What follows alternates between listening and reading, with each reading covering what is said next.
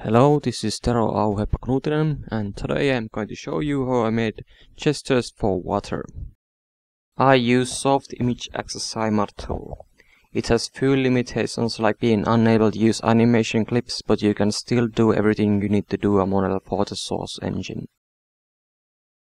So I start from the T-pose of the model. I'm also going to use it as the beginning and ending frames, as the gesture is going to be blended with the base idle animation in-game. What I'm trying to do here is a gesture of water holding her nose in disgust. I am simply starting by moving the right hand into position and then start working my way from there.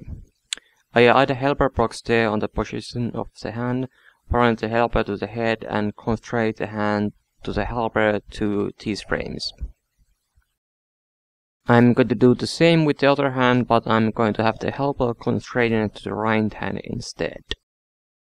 I'm not sure if that's how some professional would do it. Maybe there's like an IK option somewhere here, but this is how I'm used to doing it.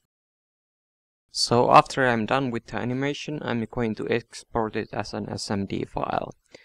I then open my CQ include file for gestures where I have my macros for gestures, and I add a new entry for my gesture. There's the option for which frames to use from the SMD file and where to fade in and fade out and so on, and what bonus to use for IK rules.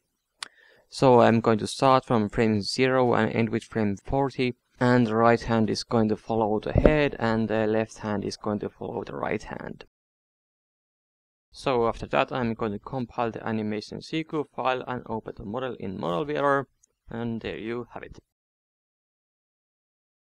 The only thing left to do is make an expression in FacePoser and add the gesture to the script file of all memory gestures and pair it with the expression.